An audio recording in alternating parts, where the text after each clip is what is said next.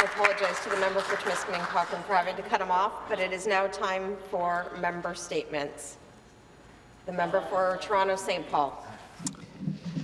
Everyone is preoccupied with COVID, and justifiably so. But make no mistake, people are living through other nightmares too, and need this government's help and shouldn't be ignored. I rise today on behalf of my community member, Durba Mukherjee. Ms. Mukherjee is the mother of the late Arka Chakraborty. Her only son was 12 years old when he died reportedly by suicide on June 21, 2019. Arka, according to his mother and his own accounts, experienced both bullying and racism at his school and in his community. This is reportedly also documented in school and police findings. I wrote to the Minister of Education, forwarded to the Solicitor General and the Minister of Children, Community and Social Services about Durba and her fight for justice for Arka. No response. Durba has also reached out to the Minister of Education requesting a meeting and demanding a public inquiry into Arka's death. No response, almost 2 years to his death.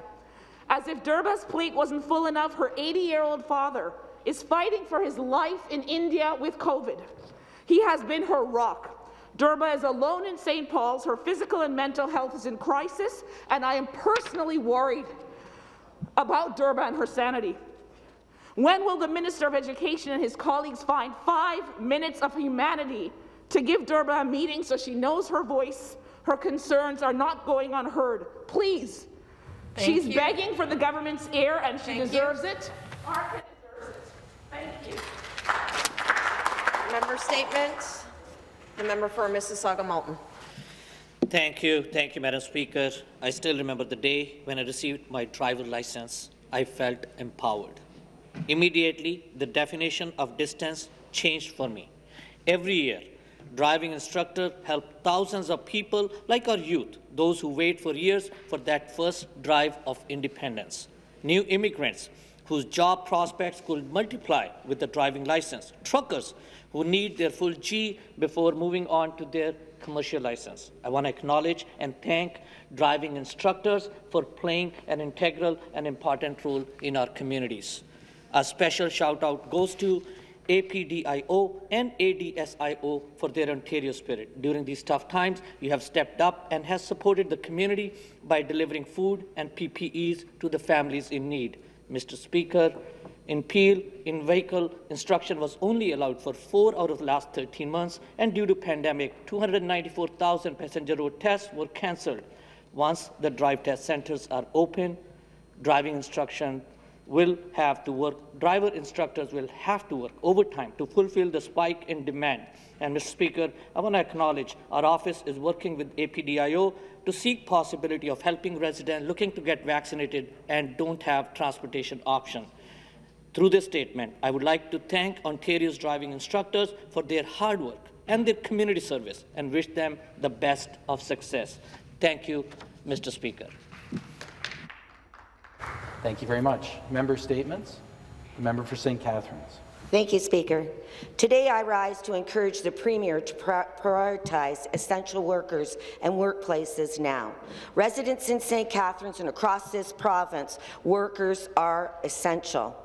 This is why I was not shocked to hear on Friday when National Steel Car in Hamilton shut down due to an outbreak of COVID-19. It affected people in St. Catharines as their family members are essential workers there.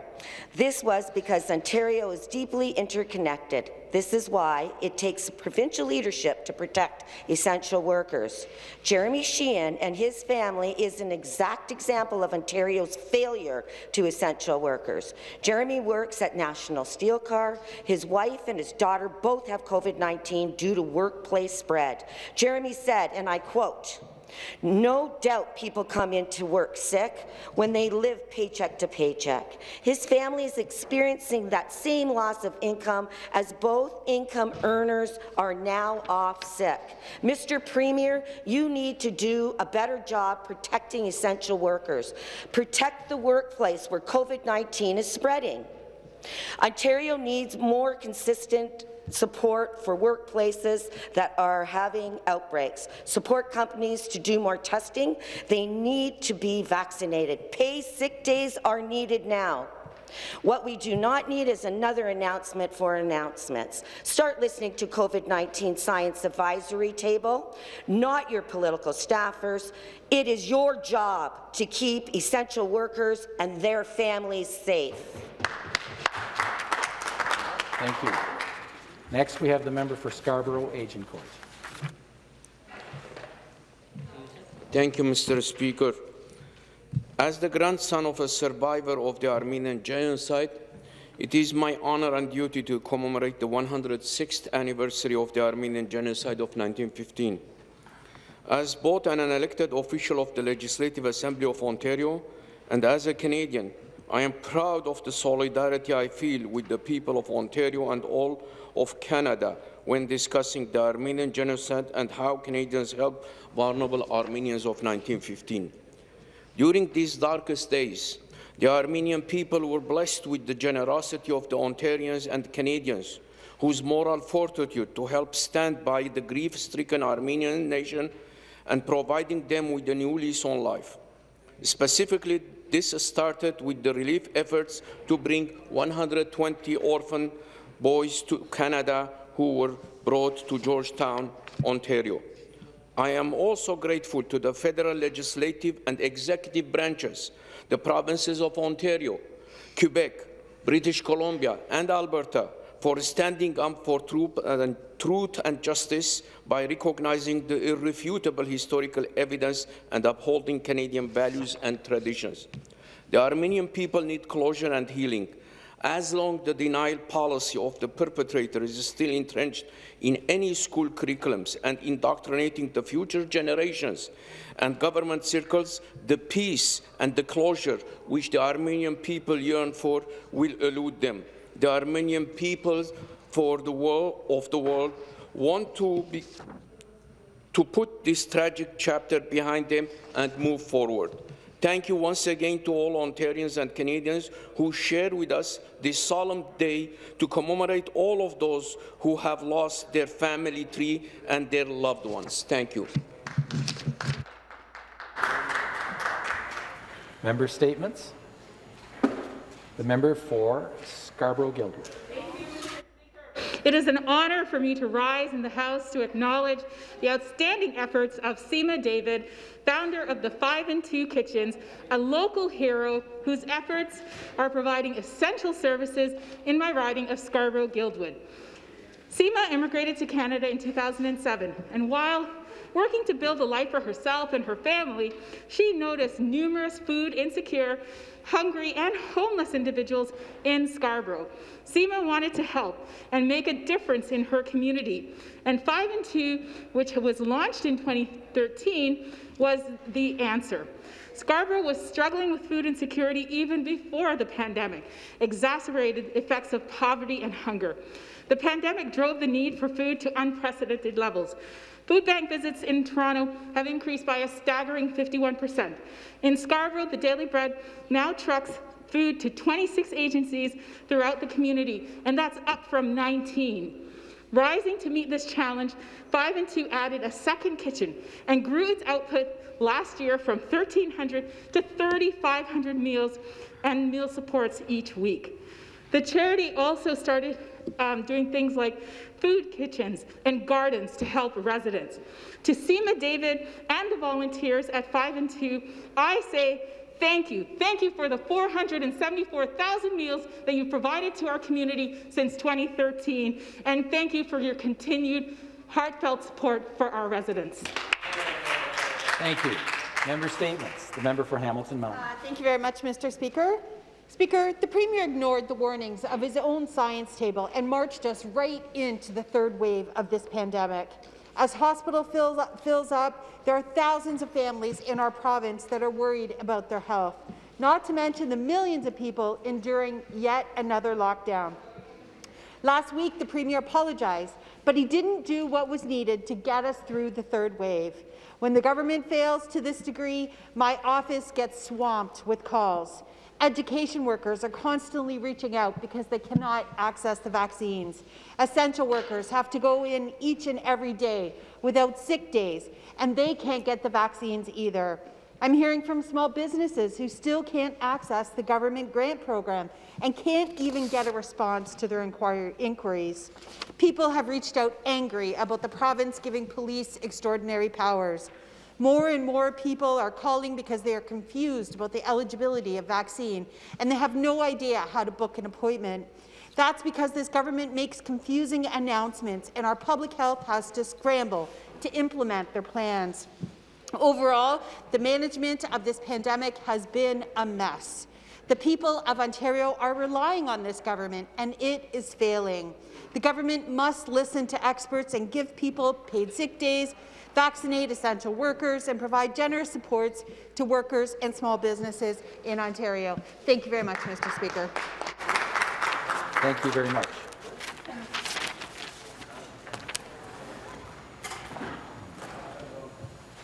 Now then, Conservatives. Yeah, Markham Thornhill. Thank you. Next, we have the member for Markham Thornhill. Thank you. Thank you, Mr. Speaker. This weekend, I received my first dose of the COVID-19 vaccine at the Cornell Community Centre in Markham. I want to take a moment to thank Dr. Shivani, who administered my vaccine, and all of the nurses, volunteers, and the clerk who made the process so seamless. Healthcare workers at vaccine clinics across the province are working tirelessly each and every day to help protect the people of Ontario. One shot at a moment, one shot at a time. This has been a long and challenging year, Mr. Speaker. Our healthcare workers, our essential frontline workers, they have put their lives on the line each day to keep us safe and help get us to this point. Mr. Speaker, my wife is a healthcare professional. I have seen firsthand the hardship they go through each and every day. They cannot do this one alone. The vaccine are the light at the end of the tunnel. To everyone in my riding of Markham Thornhill and to people across the province, I encourage you to get the vaccine when it's your turn comes. Vaccine help to protect us and the people around us, including our loved ones and our frontline heroes. If you are eligible for vaccine, please book your appointment at covid19.ontario.ca/bookvaccine or call 1-888-999-6488. Together, we can win this battle against COVID-19. Thank you, Mr. Speaker. Next, we have the member for Timiskaming Cochrane. Thank you, Speaker. It's been an incredibly tough year for everyone. We're 14 months in, but today I'd like to talk about a subject that today farmers across Ontario, and for the last couple of weeks, and in my riding, for the first time in history, we're really going at April. It's Plant 21, hashtag Plant 21. And this is the time of year when farmers put in their seeds and when beef farmers calve their cows. It's a special, special time of year. And the farming community is facing incredible challenges too. Now they're facing incredible challenges getting parts because of worldwide COVID disruptions. They're facing incredible challenges. But they are up to those challenges. There's a feeling when you go in the field the first day when it's dry and when you're ready to go. You've been preparing for this for months. And I think politicians could probably understand that feeling. It's the feeling of the first day of an election campaign when all your planning is out the window and you're just going. Well, that's the feeling of the first day in the field. Or calving, the first calf of calving season. And it's that feeling, quite frankly, it's that feeling that keeps us fed. And I would like to thank the farmers across the province and the people who work for them for keeping us fed. Thank you very much. Thank you. The member for Mississauga Lakeshore. Thank you, Mr. Speaker. I rise this morning with a heavy heart to remember and pay tribute to a true icon in the Italian-Canadian community, my friend Aldo Lista, who passed away earlier this month. Born in 1930 in Mondaltofugo, a mountain town in Calabria, Italy, Aldo became an aerial photographer in the Italian Air Force and a goalkeeper for the national Italian military team. He immigrated to Canada in 1954 and started a family with his wife Noreen, though he never lost connections to Italy, where his uncle married my aunt. While still learning English, Aldo went to work as a photographer at New Paramount Studio, where he pioneered an introduction of the first color passport picture in Canada. By 1959, he bought the business at 366 Yonge Street and became the youngest business owner on the longest street in the world. In 1965, he moved to Port Credit, a community he loved, and spent the rest of his life building and serving. Aldo was also a visionary soccer coach, assembled teams that won regional, provincial, and national championships. In 1994, with his wife Noreen, he founded the Old Credit Brewery Company, which became one of the best and most loved microbreweries in Canada. Aldo's legacy will live on and have a positive impact in Mississauga for many years to come. On behalf of all the members, I want to extend a sincere condolences to Noreen, Frank, Claudina, Giancarlo, and Eugenia, and the entire Lista family. Cordialyanza. Thank you. Member statements. The member for Oakville.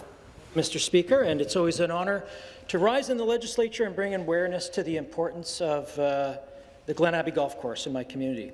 It's not just a golf course, it's critical for local heritage, the environment, and providing green space for Oakville. The golf course is world-renowned and has hosted the Canadian Open a record 30 times. Oakville residents, and indeed Canadians from across the country, visit the course to witness professional golfers make history. Besides its cultural value, the significance to the environment cannot be ignored. The land plays a role for a nesting area for animals and is home to the Jefferson salamander, which is an endangered species. There are many old growth trees that fill the property but are now at risk of being removed for development. I remain committed to protecting this national treasure and preserving it for future generations. The member from Oakville North Burlington and I continue to engage with residents, local elected officials, and the Save Glen Abbey Group. Recently, we hosted a virtual meeting with the Save Glen Abbey Group and various ministry officials to address questions and concerns. I have also presented a petition to this legislature to explore various options to protect the land. And importantly, it was an honour to host the Minister of Heritage, Sports, Tourism and Culture Industries to Oakville a number of months back to visit the course firsthand and see why it needs to be protected.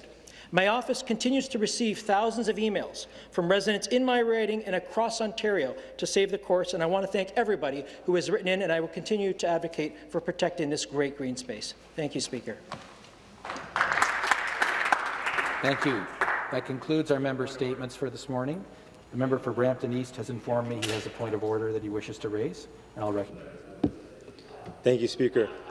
I rise today with a heavy heart to seek the unanimous consent of this House to observe a moment of silence in memory of Emily Victoria Vigas, a 13-year-old from Brampton who's become one of the youngest Canadians to die from COVID-19. Member for Brampton East is seeking unanimous consent of the House to observe a moment of silence in memory of Emily Victoria Vigas, a 13-year-old from Brampton who has become one of the youngest people in Canada to die from COVID-19. Agreed? Agreed. Members will please rise.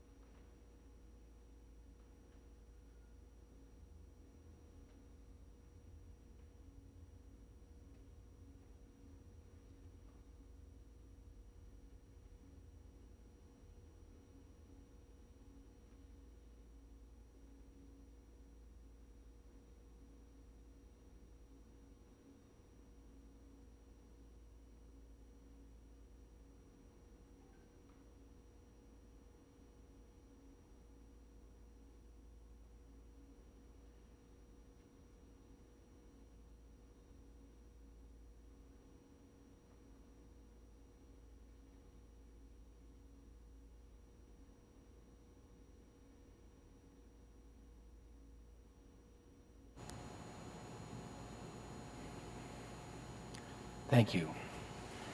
Members may take their seats. The member for Don Valley East has informed me that he has a point of order he wishes to raise.